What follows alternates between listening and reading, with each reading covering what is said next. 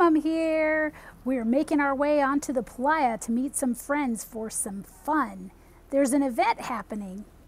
This is Bliss Dancer, a 40-foot art installation created for the 2008 Burning Man.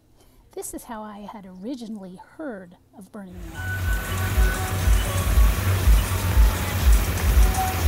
Ever since I saw the Bliss Dancer, I was curious about attending this event. Burning Man has received up to 70,000 visitors. This year, it did not happen.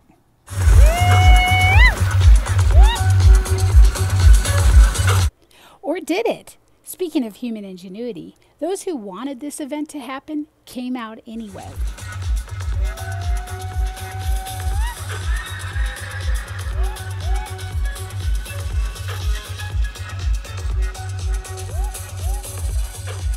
I do not claim to know how they did it, but the organizers came up with a map that dictated where people could have their camps in a somewhat orderly fashion. It worked really well. You guys are the best. We were included in the event this year by longtime burners Pete and Ash. Friends from motorcycle riding, they knew that we were taking our Grand Canyon trip and suggested that we stop in and participate. Pete and Ash have an art card called Chairman of the Board, spelled B-O-R-E-D. It is hardly boring. It is a giant chair that they roll around on the playa to different events. Witnessing the preparation and creativity that goes into this event is inspiring. This year was a mix of new people, a lot of new people, and a lot of burners. Burner is the name that they give to the veterans who know what's going on.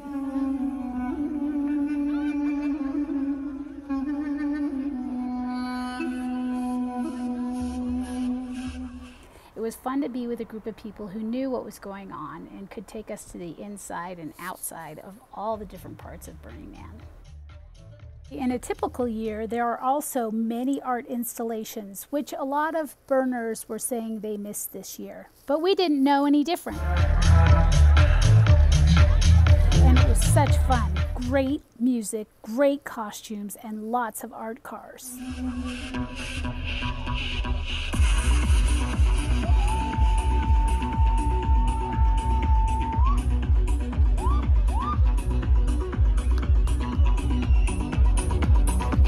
The creativity and ingenuity, real manpower, lots of friendships, old and new.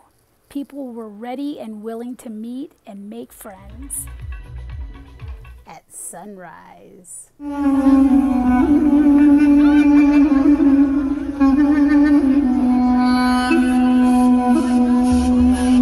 One of the events that our camp liked to participate in were the RoboHeart DJ sets. Talk about human ingenuity. You could hear the music perfectly, but still be able to carry on a conversation with the person next to you. This RoboHeart wall of speakers was specifically designed for the playa. This was an art car, and it drove around on the playa playing at different places. This was particularly fun for me because I love to dance, and I got to dance for hours on the top of the chair. I felt like the Bliss Dancer right up front of the DJ booth. Dreams do come true.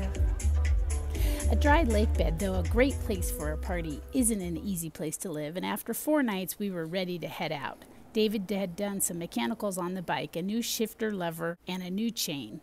And we were headed on the Jungo Road to Winnemucca to start the rest of our trip.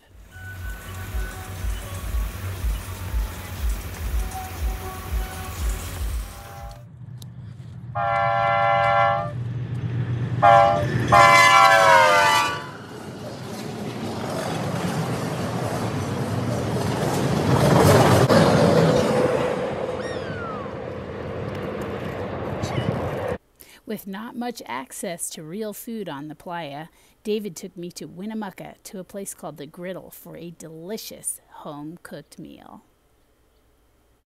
Here we are, from the man to the griddle. From the man to the griddle.